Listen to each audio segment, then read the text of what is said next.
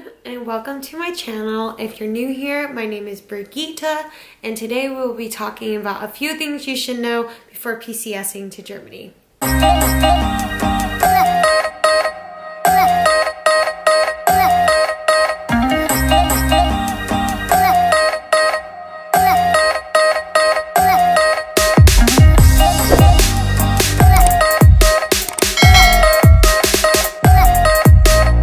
To give you some background information, my husband Devin and I are stationed in Kaiserslautern, Germany. In September, that will mark our 2-year anniversary of living overseas.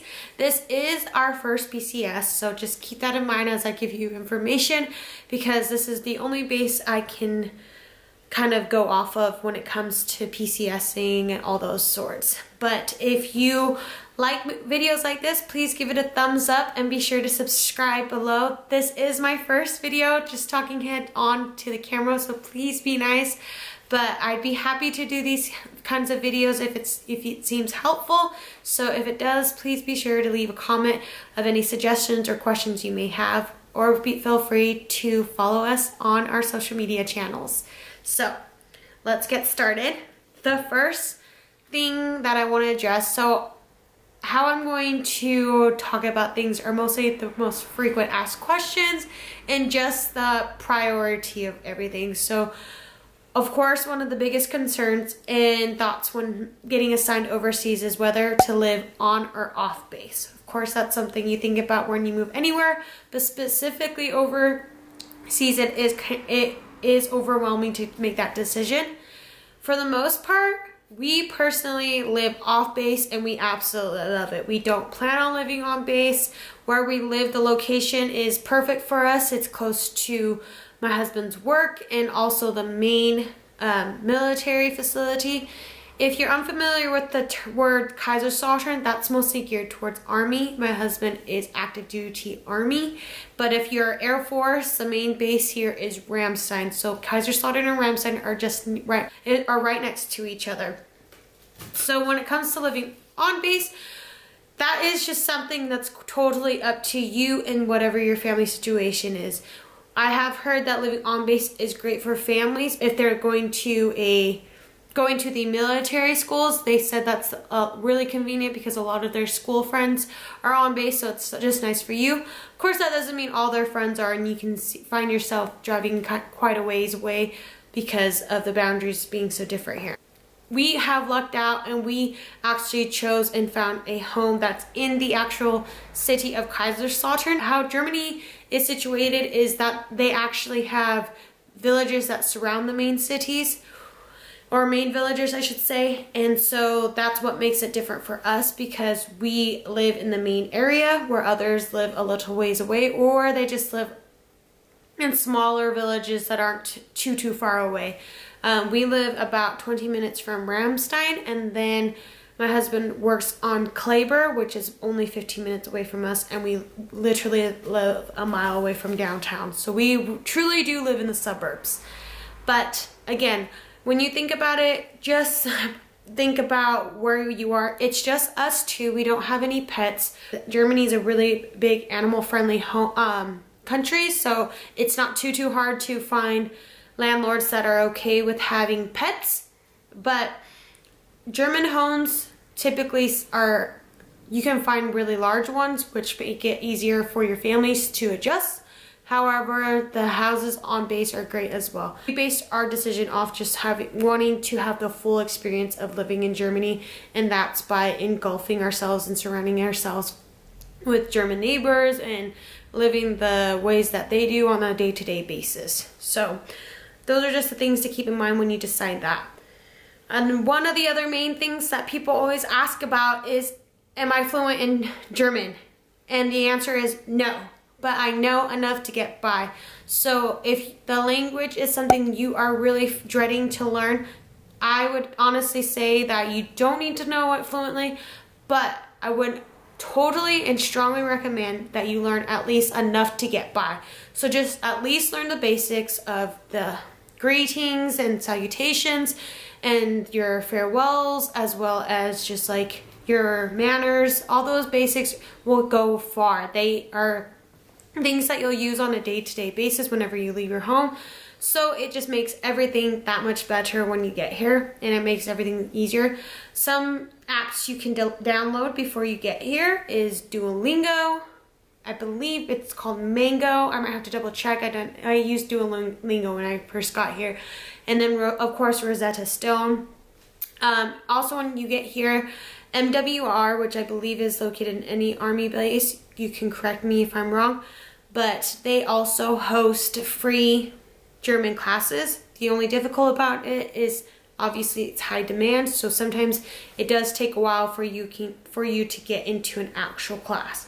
But again, a lot of these things you can just learn on an app for free. Another thing is that since Great Britain was a major part of the EU, English is one of the main languages, so a lot of the tourist areas, they'll always have, like, not always, but a lot of them will have English translations, and it's not too difficult to find someone that does speak English. But I myself know how to go to the grocery store. I know how to read. Also, Google Translate is a miracle worker, and it helps so much. So those are just a few things to help ease your nerves when it comes to learning the German language. Okay, so the next few things I'll be talking about are in kind of like priority, like I mentioned before. So the biggest thing that I personally can't still wrap my head around and still boggles my mind is Germany doesn't have air conditioning. Yes, I had to do a dramatic pause and everything, because that is crazy to a lot of us Americans, of course, especially me. When I lived in Utah, which is a desert, and then Florida, which is 100% humidity all the time. So living in a country that has no air conditioning is just mind-blowing. But I do live to tell the tale that I survived the hottest summer ever recorded. That's quite the mouthful, but you get what I'm saying. So how to survive those things is a lot of fans, and what a lot of Americans do is they purchase portable air conditioners. We decided not to do that because it's about $300 to $400, even maybe more, and we just don't see that cost effective when it's only about 2 or 3 months of that heat. But again, if that's what you need to be comfortable, more power to you. We just had a lot of fans, like a lot, probably about, we had 4 in our bedroom and 2 or 3 in our living room because it got so hot during the summer.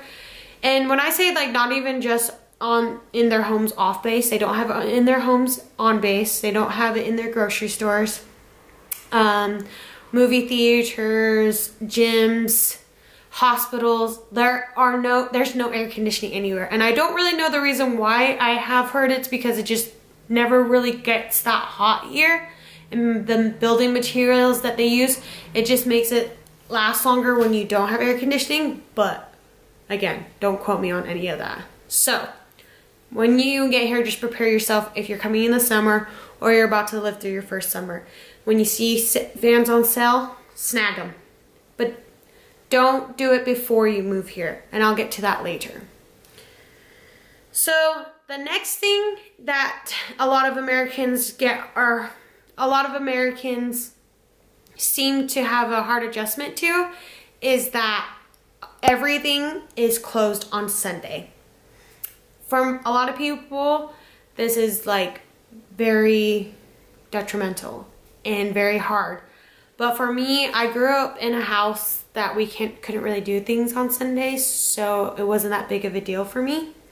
But that means their grocery stores, their gas stations, just to give you an idea of how severe they take it here, is when you're a semi-truck driver, you have to pull over on Saturdays, and you're not allowed to drive on Sunday.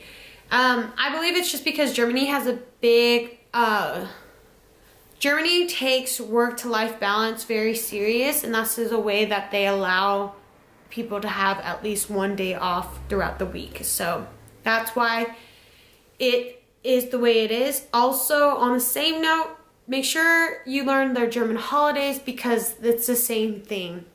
Everything is closed. Like how Walmart is closed on Christmas, everything is closed every holiday. So make sure you note that, because sometimes I've had an experience where I didn't realize it was German holiday and I needed to go grocery shopping, and I parked my car and I'm like, oh my gosh, it's not open.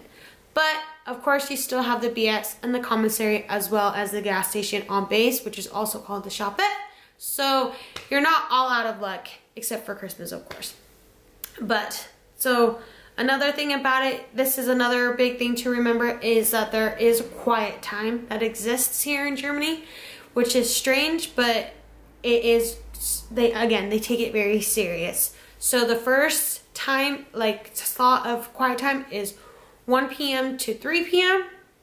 and then anything after 7 p.m. is quiet hours as well. So the big significance about this, and as well as on Sundays and German holidays, is you can't use like power tools, you can't have loud music playing. If you're having a barbecue or any of the sorts, you must have respectful volume. And if you don't, they will call the police on you and you can receive a fine. So it's not a joke. It does seem kind of like overwhelming, but you really do adjust to it just fine. It's not too difficult. The time slot of 1 p.m. to 3 p.m. may sound really random, but the word kindergarten is actually a German word, and 1 p.m. and 3 p.m. was an old practice that they used for nap time, that time slot. So that's why it's quiet time throughout the day, and they just still practice it in modern times. So that's your fun fact about Germany in relation to German tied to American lifestyles. So there you go. So just remember, Sundays, German holidays, and quiet time. It will take you far. So as I mentioned when it came to the fans, the reason why you don't want to buy them before you get here is because the voltage in Germany or in Europe as a whole is a lot stronger than that in America. So in America, they use 110 voltage. In Europe, they have 220 voltage. So unless your item is dual voltage, it may or may not, you kind of like, explode because it's so powerful here. So things that are examples of dual voltage are your chargers for your electronics. A lot of electronics are dual voltage, like your televisions and all that. But things that aren't dual voltage are your kitchen appliances. A lot of them aren't. And a lot of hair tools aren't. So when you move here, when you PCS here, they will give you 2 transformers. 1 if you're single, 2 if you have multiple people in your household. And those are just things that convert the voltage into 110 so nothing will get damaged. So just keep a note of that you might have to keep a lot of things in storage, or you just have to use the transformer for a lot of your appliances. Or again, you can buy appliances when you get here and just resell them once you leave. So those are just a few things to keep in mind. To give you an example of what the voltage or the plugs here look like, this is an example of what a plug looks like. This is an extension cord. So this is an adapter. So if you can tell, that's the difference. So you'll plug your American 110 voltage item into here. Excuse me. You will plug in your dual voltage item. So your, like an example is your charger for your phone. You'll put that in here and you can plug it directly in the wall, or you can just, these are how they look. You just plug it in there and voila. So that's how it works. Sorry, I cannot believe I said you put your 110. Do not do that. Do not put your 110 in this. So there you go. And the last thing, because I know this video has gotten so long and I'm sorry for that. Again, this is my first time, so I will work on that. But the last thing to keep in mind is, and one thing I get asked all the time, is the Autobahn. Does it exist? Is there really no speed limit? Is it as awesome as it sounds? Yes, the Autobahn is real. They do drive fast here in Europe, and it is very convenient when you're on those long road trips because it makes obviously everything that much faster. The average speed limit here on the freeway is around 18 miles per hour because it's about 130 kilometers per hour. So you do typically go fast anyways. However, it is kind of crazy because your speed limit can drop significantly really quick. And on that same note, speeding tickets are really easy to get here. Not because the police catch you, but because they have speeding cameras all over the place that are either permanent or temporary. And even if you are going 1 kilometer above the speed limit, it will snap a picture of you and you will get your ticket in the mail. Usually the smaller ones, so like the 1 kilometer to 5 or 7 kilometers, are like 20 euros, not too bad, but there are major ones, and I hate to say it, that I have received one. And that's because the speed limit changes so quick here. So you can go, I've seen cars go like 130, 140 miles per hour. So you can't go really fast, but just note that once that speed limit drops, be aware because it is pricey. Well, that is all, folks. I hope you enjoyed this video. If you did, be sure to hit subscribe and give it a thumbs up. If you like videos like this, I'd be happy to make more. I have ideas and thoughts of creating things like restaurant etiquette, just things that I wish I could touch on in this video, but they kind of are more elaborate and would take up more time. So if you'd like to see something like that, be sure to leave a comment below. Also, don't forget to follow myself and my husband on Instagram because we would love to answer any questions that you have. Okay, we'll see you next time.